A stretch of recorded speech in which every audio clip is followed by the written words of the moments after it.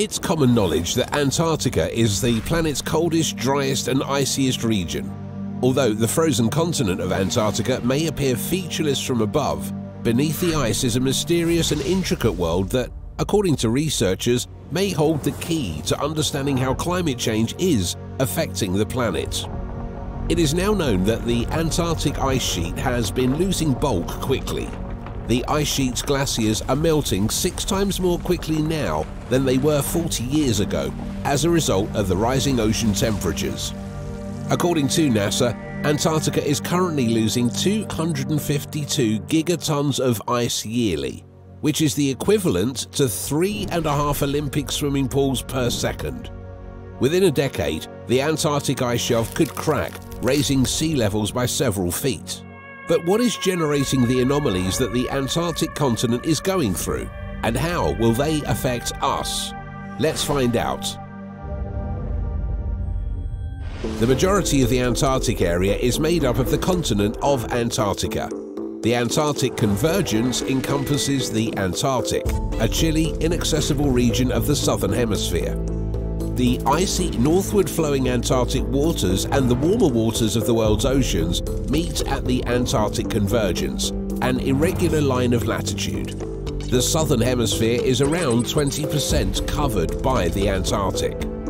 In terms of the overall area, Antarctica is the 5th largest continent. It is bigger than Oceania and Europe combined. The absence of a local population makes Antarctica a distinctive continent. The region is dominated by the Antarctic ice sheet. It is the single largest piece of ice known to exist. When snow and ice are at their worst, this ice sheet even extends outside the continent. From roughly 3 million square kilometers, that's 1.2 million square miles, at the end of summer to about 19 million square kilometers, that's 7.3 million square miles, by winter, the ice surface expands dramatically.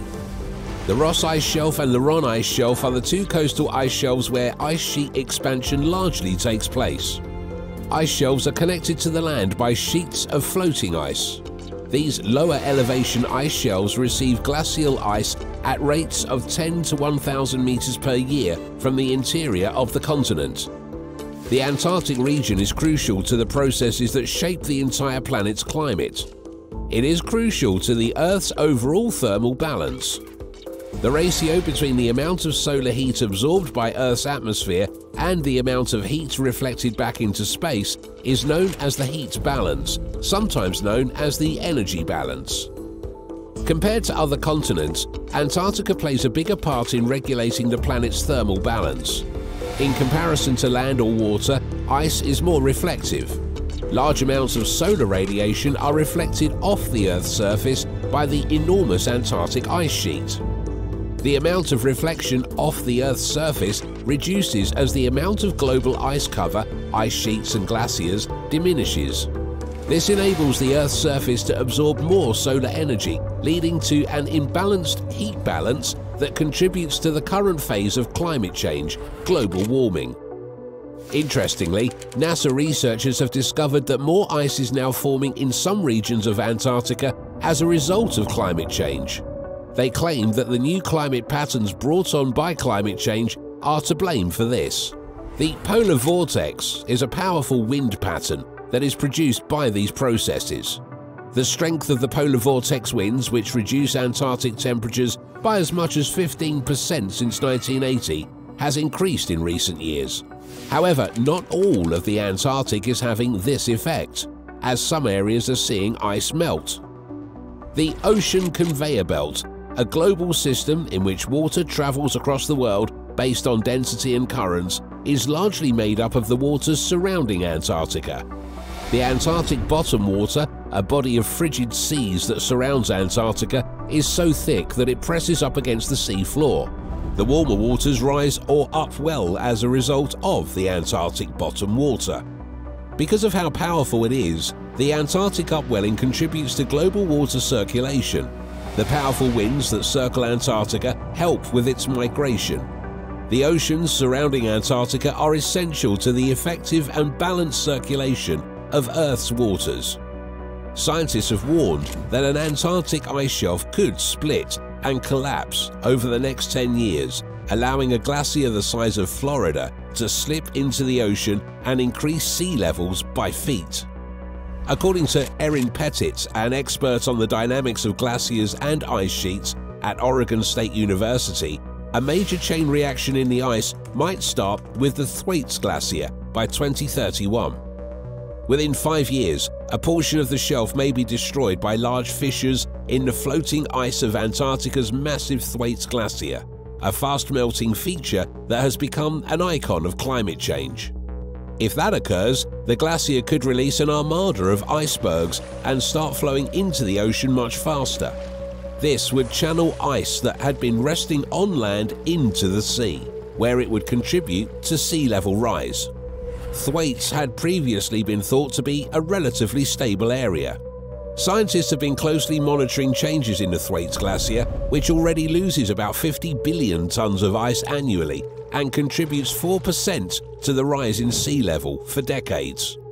The eastern ice shelf of Thwaites has lately been shown to have deep moving cracks. Over the past few years, they have been visible in satellite pictures, and their expansion appears to be accelerating. The eastern ice shelf, which is atop an underwater mountain and is melting, keeps the glacier, a river of moving ice, from sliding into the ocean. According to the study, the ice at the top of the shelf has recently developed fissures that are moving as swiftly as 2 kilometers, that's 1.24 miles, a year into its center. Thwaites empties into the Southern Ocean after leaving the Antarctic continent. It is the widest glacier in the world, measuring 120 kilometers across. Ice flows into the ocean rather swiftly across around 2/3 of that area. The eastern ice shelf, where ice had been flowing more slowly, makes up the remaining third.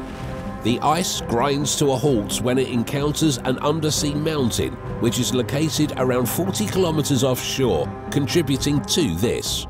The submerged mountain acts as a cork in a bottle containing the flow of ice.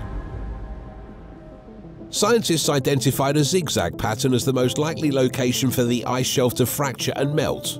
According to Ted Scambos, a senior research scientist at the Cooperative Institute for Research in Environmental Sciences and a collaborator in the study, Thwaites is the widest glacier in the world and has doubled its outflow speed within the previous 30 years. The glacier lost 14 billion tons of ice, as evidenced by a 6-mile long and 1,000-foot deep crater that was found beneath it in 2019. Later that year, scientists analyzed aerial photographs of Antarctica from the 1970s with recent radar data, and they discovered Thwaites was melting far more quickly than they had anticipated. The majority of West Antarctica's ice would be carried away if Thwaites collapsed. Consequently, it is imperative to gain a better understanding of how the glacier will behave over the next 100 years. Satellite radar imagery over the past few years has revealed numerous new fissures developing in the Thwaites. Several kilometers each year are being covered by the fissures as they spread through the ice. They are moving towards weaker and thinner ice, where they might speed up and cause this section of the ice shelf to melt away within 5 years. The British Antarctic Survey estimates that Thwaites is responsible for 4% of the annual rise in sea level. However, if the shelf gives way, that percentage can increase to 25%.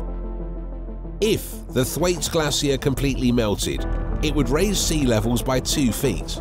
But if it caused other adjacent glaciers also to melt, the sea level might rise by up to 10 feet globally.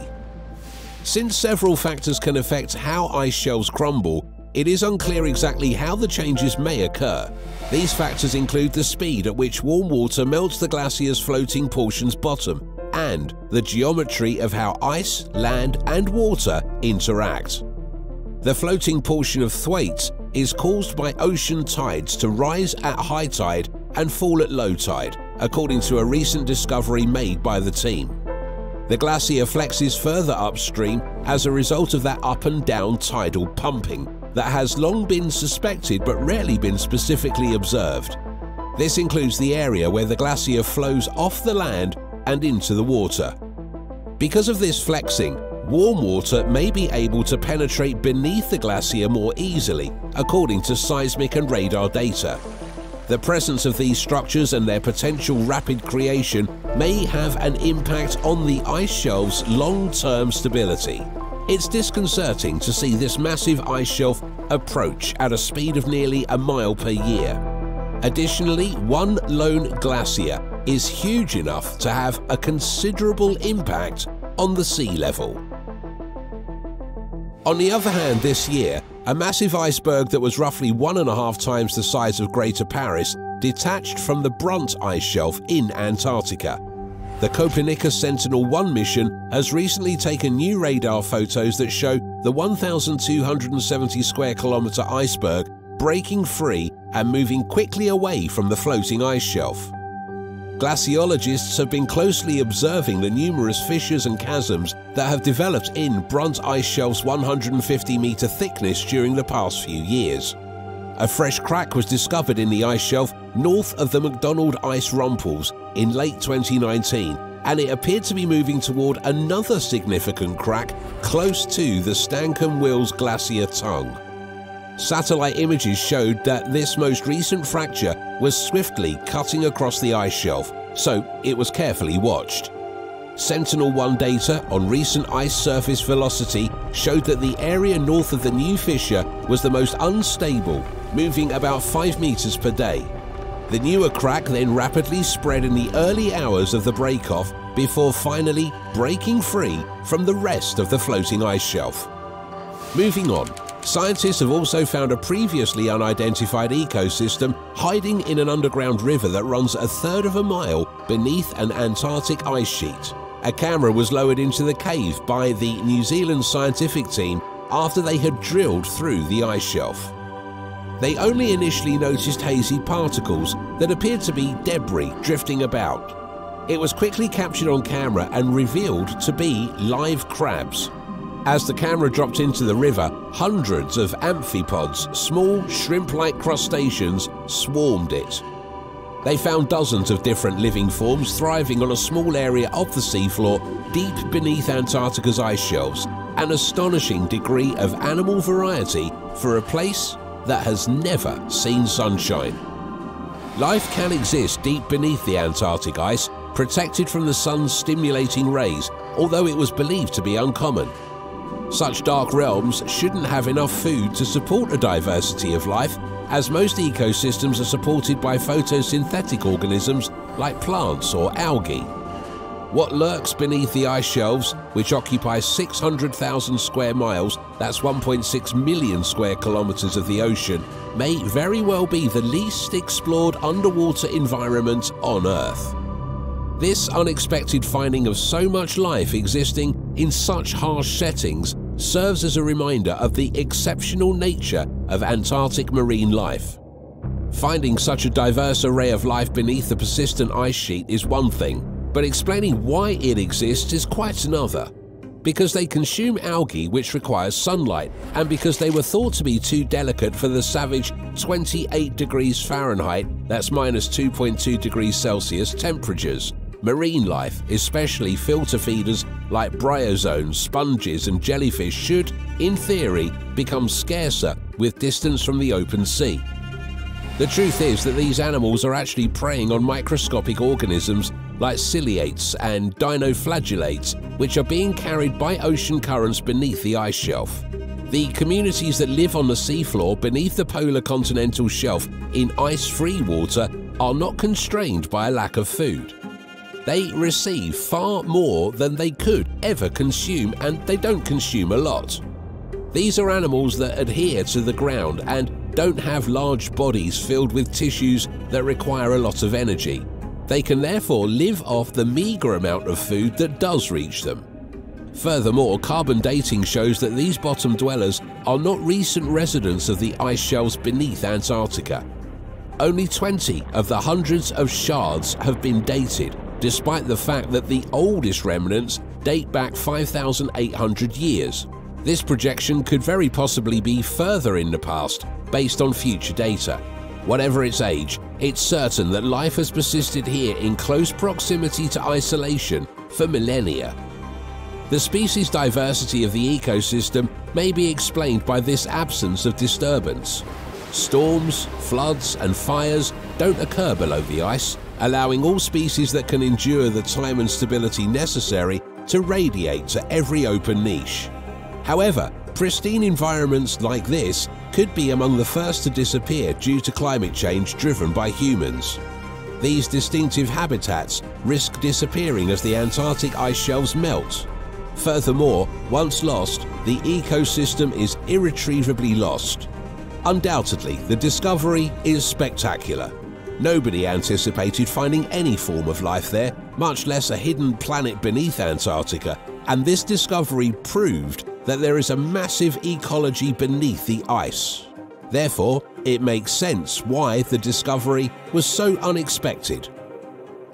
The discovery of the hidden world under Antarctica was made at the Ross Ice Shelf. It is the biggest ice shelf in the world and has served as the subject of several studies over the years. According to experts, the structure that contains a complete ecology of amphipods was accidentally discovered. In order to better understand the various climatic scenarios that can affect the Ross Sea, scientists set out to collect data. Instead, they left having uncovered a world and environment that were before unknown. It's an amazing accomplishment that ideally will help to further illuminate this icy and enigmatic region of the Earth. Thanks for watching another episode of Voyager. While you're still here, make sure to click that video on your screen for more mind-blowing videos about space.